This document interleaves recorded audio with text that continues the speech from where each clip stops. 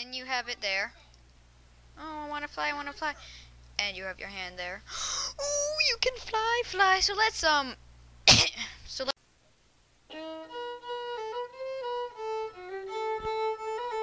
Lego stop motion, Minecraft, and more. It's Airkid11.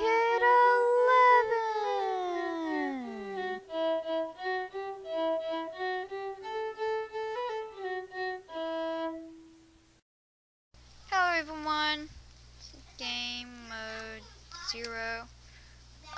Let me just, well, sorry about that. I was on creative before. Got some redstone over there. It's Airkid11 here. And today I have something special. So, let's flip this lever. Ooh. And we have fly powder and elytra. I've always wanted to fly on Minecraft on survival. Well, now you can.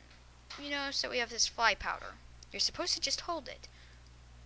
Just hold it. And you fly. I mean, look at me. I'm flying. I have my elytra. And then, whoa, ow. I need to fly higher next time. So, the fly powder only works in this slot right here. When you have it there. Oh, I want to fly. And you have your hand there. Oh, you can fly. So let's, pardon me, fly over and see how this works. So I have this pool here for testing. It has housed some pretty insane crashes. Another thing, this thing only works when you're out of the water. I currently am flying. This is only available in 1.9 as well. So I'll just swim up. Okay, is the elytra is doing something, so stop holding the elytra.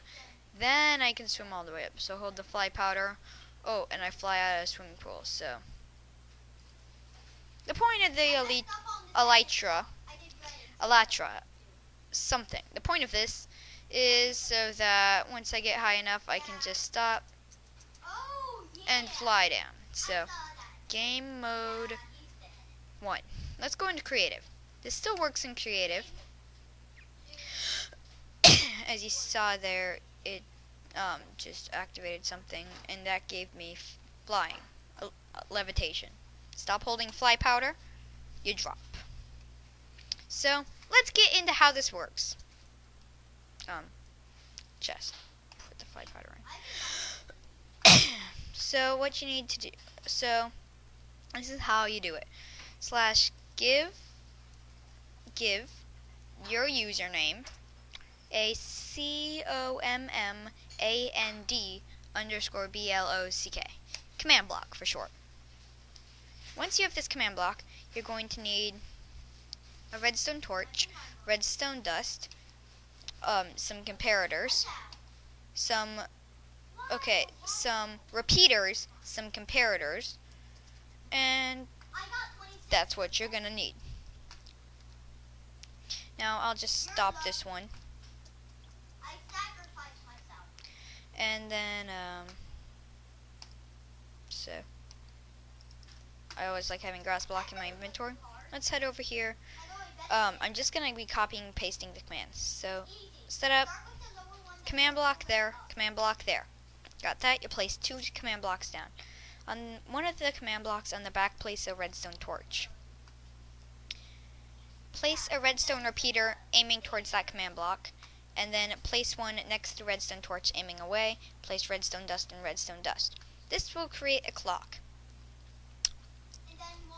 Since the redstone repeaters, it sends a signal into this block which powers off the redstone torch. As you see, when this one turns on, this turns off. It sends power into this block, so I can say hi, and every time this turns on, it will say hi. In this one, if I say bye, it will say it because it sends power into this block, but also that carries a block, carries into this block, and this block, this block, and it would carry into this block, but that block already has power. So I don't want it constantly bugging up my thing by saying bye. Another thing you're going to want to do is /game rule command block output false. You want that to be false. Otherwise, you have a lot of command info spewing out. Let's go into here. Control C. So I will have these commands in the description below. The first command is going to be the testfor command. /testfor Airkid11 or your username. This only works on 1.9 due to the new potion effect levitation. So now I can have this in there, and then it won't do anything except test for it. If it tests for true, this will be powered. So if it tests for fly powder in my inventory, this will be powered. For the demonstration, I will just grab my chest, place it right here. I don't need that anymore. Let's take a piece of fly powder. Now that you see it's in my inventory, it lights up. It doesn't have to be in my hand, it can be in there. It still lights up. Oops. If I throw it on the ground, it... Oh man, not again. Am I having command glitches again? It turns off. Did you see that? Turned off. Turns off. If I pick it up, it turns on. I do have some glitches sometimes. So you're going to want to place a comparator here and here. Next, we'll fly over here, go to this command block. This is testfor command 2, I guess. Weather clear. You know, I want to keep the weather clear forever. So for that, I need this to be a repeat. Weather clear. It will always change the weather to clear. See? Changing weather to clear. So I've got two testfor commands, don't I? Testfor Airkid. This one is the SelectItemSlot. Okay? This one is inventory. This one starts with this one after testfor Airkid. It goes to inventory after the curly bracket. This one goes to testfor Airkid SelectItemSlot. So this one is inventory. This one is SelectItemSlot. It doesn't matter which order you put them in. It does not matter which order you put them in. Again, it could be any order. That's just the order I put them in. Next. So I'll just fill this up because I was talking really late. So once you have your commands in and you have your comparators set, then you're going to place redstone dust and redstone dust. Destroy those two blocks. Place down redstone torches. Destroy these two blocks. Place down redstone dust. So what I have done is I have this fly powder. When this is active, the comparator is active, which will turn one piece of redstone dust on, which means that only one redstone torch is turned off. So it only works if both of these command blocks have test true. So only one command block's off. If we only had one command block, then it would work like that. But just throw that on the ground, it turns back on. What this command block does is it tests for if it's in my active slot. So the slots, this slot right here, the selected slot, this one is 0, this one is 1, 2, 0, 1, 2, 3, 4, 5, 6, 7, 8, and so on. So it only tests for if the fly powder is in slot 0. So if glowstone dust is in slot 0, so let me see. And if that slot is active, then that works. So once both of them, see, you got that. So once that one's on, this one turns off. When this one turns on, that one turns off. If I just got some glowstone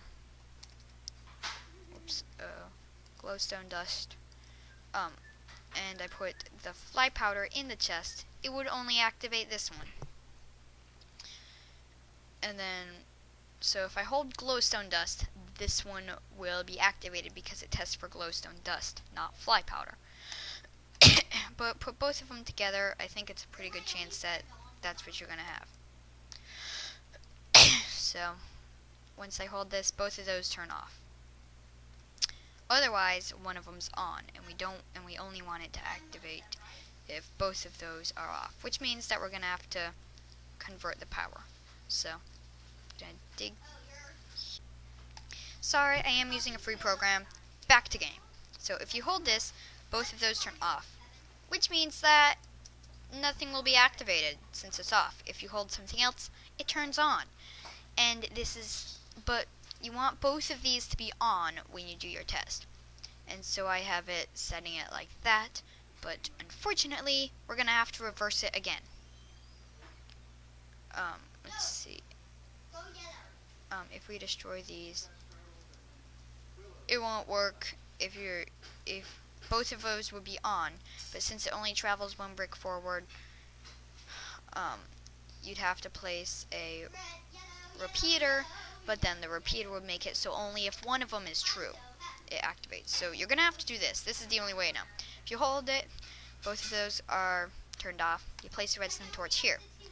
So now, when both of those are on, both of those are off, and this is on, which is good. Otherwise, one's on, or both are on, and it's gonna not work. So, place redstone dust there, place redstone dust up. I have it so that it's only affecting, this only works on me. See, it's all about Airkid, yeah, me. But you don't have to have it like that. Once you have it like this, then you can place a command block. This one you're going to need to change from impulse to chain to repeat. Repeat and needs redstone.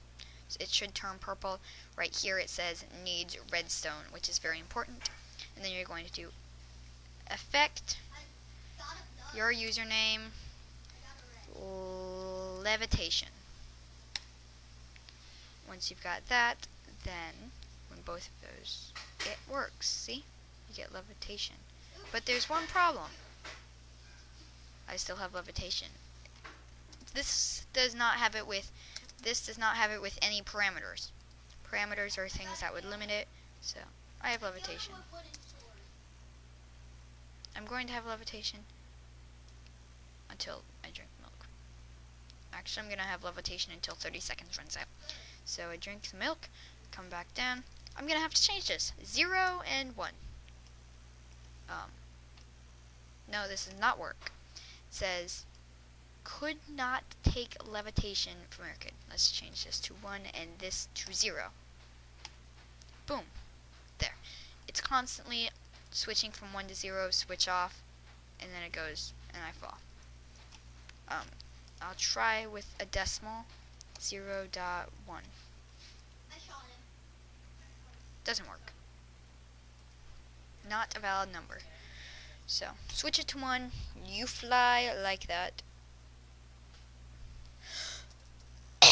So, this clock is constantly running, since I have it in my inventory. Oopsies, haha, they're totally off. Oh, they're both on. You got levitation, you can fly. That is how you create flying powder on Minecraft. It doesn't activate quite instantly, as if you'll notice I start holding it, then it has a little, so if you just switch off, switch on, and it doesn't stop instantly. Switch it off, switch it on. You can catch yourself in midair. Ouch, sometimes. But there you have it. That is actually probably quicker than this one because this one, as you notice, says that. So, there you have it. Flying. You can use this for other things. Now, you have that. You also have this. I can change this a little probably. Slot 1. Slot 1. Now, if it's in slot 1, I fly. Right now I like it set for slot 0, but I can always move it to slot 1. Then you'd only fly if it's in that one. So I'm gonna switch it back to 0. And then so there you have it. That is how you fly in Minecraft. And you can go game mode 0. Oh, right. It needs to be in slot 1. And you fly. That is how you do it. It works on survival. One last thing. If you enter here and go true, then you can go back to survival. It only shows levitation in here. It doesn't give you particle effects, and it doesn't show the little icon of levitation up here. So that's actually even more sneaky. No one knows what's going on, except that you're holding fly powder. So there you have it. Hope you enjoyed the video. See you later.